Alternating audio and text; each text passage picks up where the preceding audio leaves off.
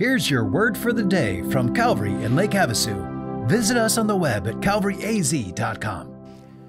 Hi, I'm Christian, and here's your word for today. Do you know anyone more intelligent than God? In 1 John 3:20, the Bible says that God knows everything, but I know some people who think they're smarter.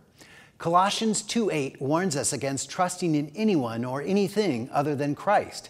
It says, "See to it that no one takes you captive by philosophy and empty deceit according to human tradition, according to the elemental spirits of the world, and not according to Christ."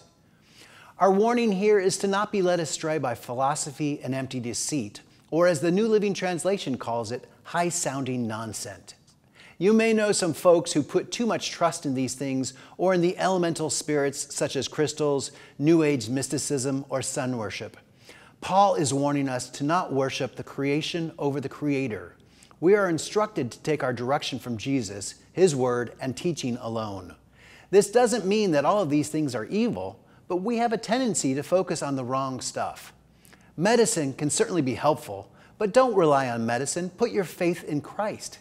Employment is great, but don't trust in your employer. Instead, trust Jesus and follow His guidance for your finances. Our country is a tinderbox of tension at this present time, and there are people on both sides of the political divide putting their hopes in their chosen leader. I'm not suggesting that you don't pay attention to what is going on or that you don't vote in support of your convictions, but don't put your faith in those things. Put your faith in Christ Jesus. God has made everything for us to enjoy while we are here. However, worship the Creator, not what He created. Have a great day, Calvary.